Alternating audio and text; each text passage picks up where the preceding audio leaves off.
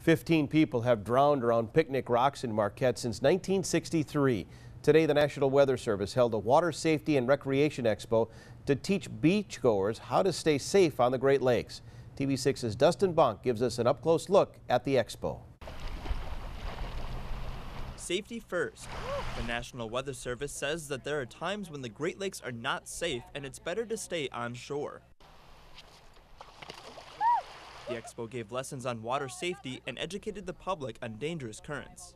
Just having the knowledge of what conditions to avoid, what places to avoid while you're swimming is going to be great information to have and keep you safe. Unfortunately, once you get caught in that, it's very hard to get out. The NWS says Picnic Rocks is an important place to avoid because of its strong channel currents. Swimmers can be cited for going in this 24/7 no-swim zone.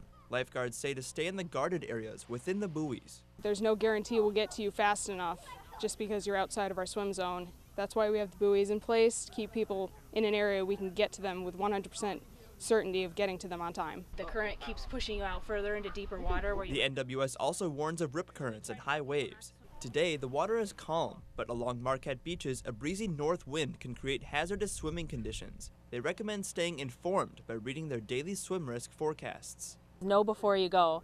Check the forecast before you leave for the beach in the morning. You're going to be able to see whether there's a high, low, or moderate risk for dangerous currents and high waves. Being informed about current lake conditions can make sure your beach visit doesn't keep you stuck in the sand. For links to more info, visit our website, uppermichigansource.com. In Marquette, Dustin Bonk, TV6 News.